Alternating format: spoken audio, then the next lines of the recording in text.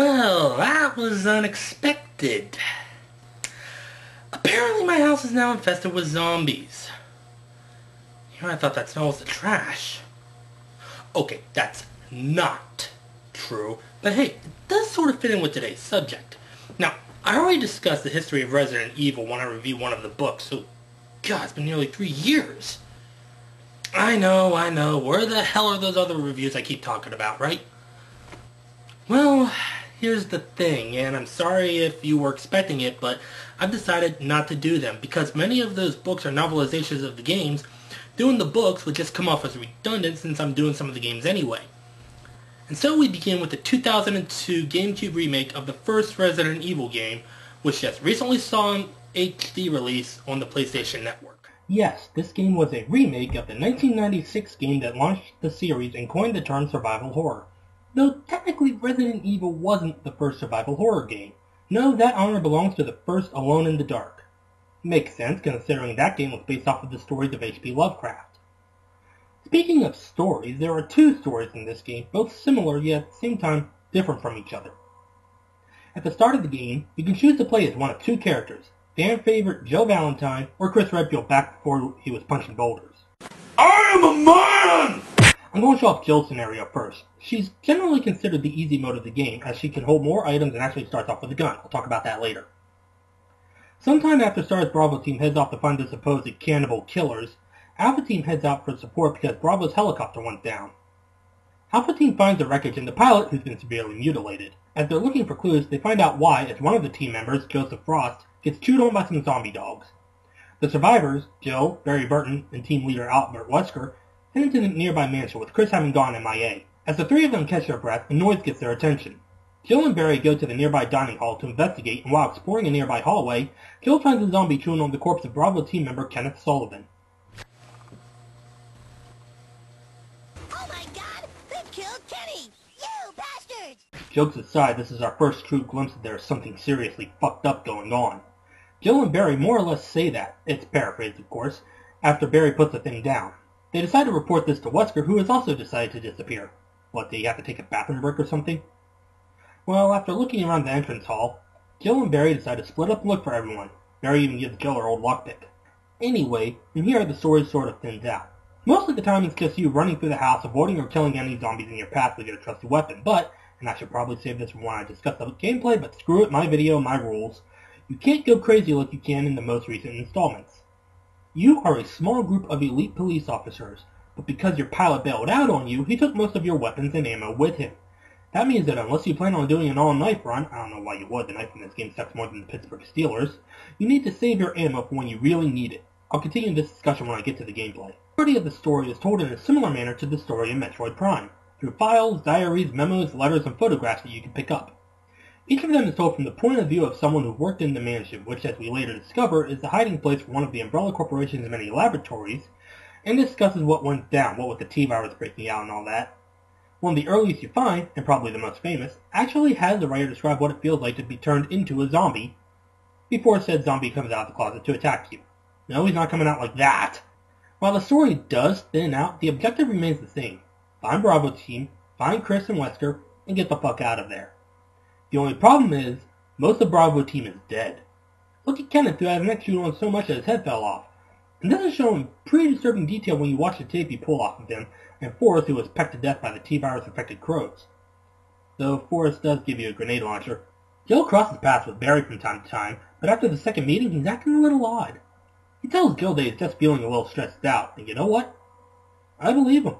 I'd be a little proud of myself if I were in this situation. Assuming I didn't get chewed on.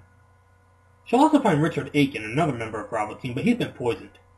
After giving him an antidote, he tells her that he was bitten by a big snake that just happens to be guarding a trinket Jill needs. Richard tries to help Jill with the snake, but just gets eaten for his trouble. And now I'm thinking healing him was a big waste of time. That trinket was one of the things needed to access another part of the mansion grounds, the gardens, where Jill encounters this thing. This is actually Lisa Trevor, the daughter of George Trevor, one of the founders of the Umbrella Corporation, and she was one of the first experiments with the T-virus and the Nemesis parasite, which I'll discuss later in this marathon. Want to know how to fight this thing? You don't just run. Jill will eventually find her way to the underground caverns that lead to the labs. Here she encounters Bravo team leader Enrico Marini, who tells her that there's a mole in the stars. Before he can give a name, someone shoots him from off screen. She finds Barry and later holds him at gunpoint with his own gun, basically forcing him to confess. She knows that he's hiding something, and she wants to know what. Before Barry can say anything, Lisa attacks. Jill and Barry manage to throw her down shafts, finally defeating her. Bye. And giving them a straight shot to the labs where they meet Wesker. And for those of you who are new to this series, Wesker was the mole Enrico was talking about. What a twist! Wesker was on Umbrella's payroll this entire time. He was basically using the stars as a means to test Umbrella's new bioweapons created by the T-virus.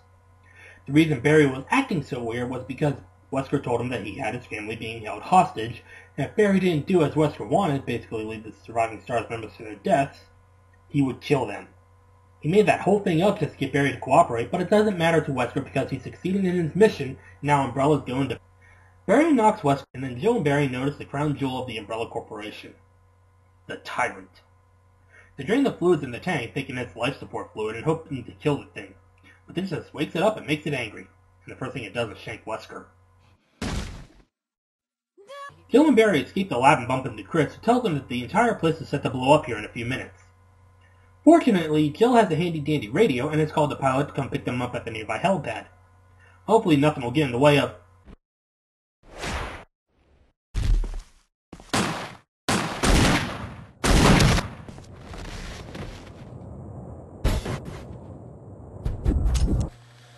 Well, shit. Gotta fight this asshole, don't I? Okay. Hope you guys saved up your ammunition and healing supplies, because this son of a bitch takes one hell of a beating. After a while, the pilot will toss Jill a rocket launcher, which she uses to blow the bastard into bite-sized pieces. The survivors climb into the helicopter and take off, just as the mansion goes kerblooey. Our heroes ride off into the sunrise, and a whole slew of sequels, spin-offs, and steroid abuse. And now we move on to Chris's story, which is actually very similar to Jill's story. The only difference is that Chris is hanging around with Rebecca, because this time it's Barry who's gone MIA. Yeah, in either story you never encounter one of the characters. For Jill it's Rebecca, and for Chris it's Barry. Anyway, Chris is often considered the more difficult mode of the game. He may take more of a beating than Jill, but he can't carry as many items, he can't run as fast, he doesn't even start out with a gun, he finds Jill's gun later on after she and Wesker disappear. The enemies are a bit tougher, and he can't play piano. That lack of a skill actually ties into one of the many puzzles this game has to offer, but since I'm still on the story part of this review, that can wait. Actually, we can do that right now, because as I said, Chris's story is very similar to Jill's story. So how about that gameplay? Well, let's start with the usual, movement. You move with the D-pad or the left analog stick. But contrary to what you might believe in most 3D games, this game operates on tank controls. What does that mean? Simple. If you hold up on the D-pad, you move forward. Hold back, you move backward, and holding left or right makes your character turn in that direction. You can run by holding up and the square button, or you can just hold the left analog stick, thus negating the horrible tank controls. The R1 button raises your current weapon, and the X button uses it. Like I said earlier, stick with the firearms, because a knife is useless, at least to me. Pressing the circle button brings up the status screen. Displayed here is the current health, which ranges from fine to yellow caution to orange caution to red with the occasional poison. The character's side item, the lockpick for Jill and the lighter for Chris. The defensive weapon, dagger and tasers for Jill and daggers and flash grenades for Chris. As well as the character's inventory. You can also view any files you picked up in case you feel like getting in some light reading, or need a clue to a puzzle. And you can also view the maps while you're here.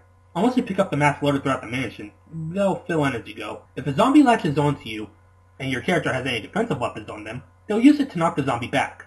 Don't have any defensive weapons? Then say goodbye to a big chunk of flesh and health. They always say the best way to kill a zombie is to shoot it in the head. And sometimes if you do that with a shotgun or you get really lucky with a standard handgun, you'll blow their heads into delicious red chunks. Kinda makes me hungry for meatloaf. But there's more than just zombies to contend with in this game. There's zombies, zombie dogs, angry birds, giant spiders, the giant snakes, giant sharks, hi Megalodon, bees. Bees, my god. Lizard-like creatures called hunters, which have a decapitation move, and yes, it's an instant kill, so watch out.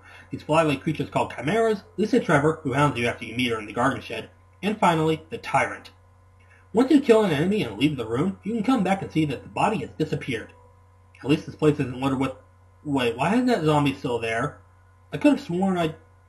Wait, why is it... Oh shit, oh shit, oh shit, oh fuck, oh god, no, no, no, no, no, Jesus Christ, Superstar, help me! If you don't destroy the zombies' heads, they'll come back as a creature known as a Crimson Head, which are actually the second stage of the evolutionary process of a zombie. Zombie to Crimson Head to Licker. Yes, they turn zombies into fucking Pokemon. The only way to prevent this are to get in a lucky headshot or burn the zombies with kerosene and a lighter. But there's only so much kerosene, so keep in mind what I said about conserving your ammo, because these motherfuckers not only know how to take a beating, but they deliver the beating as well, and god damn do they. As I said earlier, this game is littered with all sorts of puzzles your character needs to complete in order to continue. Some are pretty simple and can be solved in a few moments, but others can take half the game to complete. Let's look at a simple one, and it's one of the earliest. You come into this room and see a shotgun hanging on the wall. You think, score! And you take it. The bars go up, and you hear a click. Go out into the adjacent room, and the roof starts lowering. How do you solve this? Go into another room in a nearby hallway, pick up a busted shotgun, and swap the two out. Easy as that. That piano puzzle requires you to find the completed music notes to play a piano to open a secret passage in the wall. By the way, the song is Beethoven's Moonlight Sonata. Pretty calming piece for such a tense situation. Joe can play it no problem, but since Chris can't play a piano, he has Rebecca do it while he goes running around. The extra weapons are also littered throughout the house. Depending on who you're playing as, you'll always begin with a handgun and a knife, or just a knife if you're Chris, but along the way you'll find a shotgun, a grenade launcher, Jill only, a flamethrower, that kids love this one. And, wait, is that a Magnum? Holy shit, that's a Magnum! Gimme, gimme, gimme, gimme, gimme, gimme, gimme, gimme, gimme. Yes! Cue up the 1812 overture because we were about to blow some minds.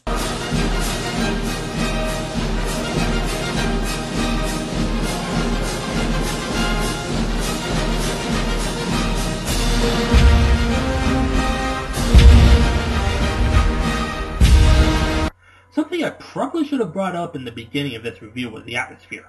To hell with Five Nights at Freddy's, this game makes me shit my pants with fear. The lighting, the camera angles, the ambient sounds and music, it all adds up to make one hell of a terrifying experience. The lighting ranges from dim to dark as fuck, which is in dark contrast to the original, where everything was so bright it sort of lessened the mood. The camera angles have always been a staple of the classic series, and you never know what's waiting for you when the camera shifts. Could it be nothing? Could it be that one zombie waiting to chew on your jugular vein? Same applies for the doors, which are actually meant to match the loading screens, and I cannot stress this enough. Learn how to manage your items. There's only so much ammunition, healing items, and kerosene in this game. You have to know when to fight and when to run. This is a pretty great game. What it really excels at is atmosphere. Other than Slender the Arrival, I've never felt more tense while playing a game.